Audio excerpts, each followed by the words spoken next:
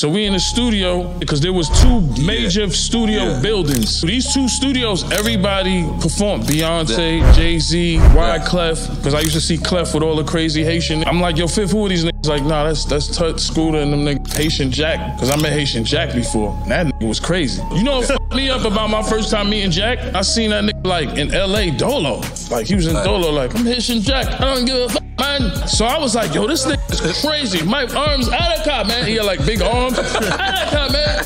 So I knew him from fucking with Fifth, and I was like, yo, your ass is crazy, bro. Out of cop, man. Yo, your ass okay. So one day we in the studio, and I'm called Wyclef, right? Like, yo, Clef, man, yo, Jack got 2 see-through watches from me, man. Clef is like, I don't know what you're talking about, man. So he had 2 watches from Jacob. I don't know if they got back or didn't, but that's when I started learning, like, yo, this shit different.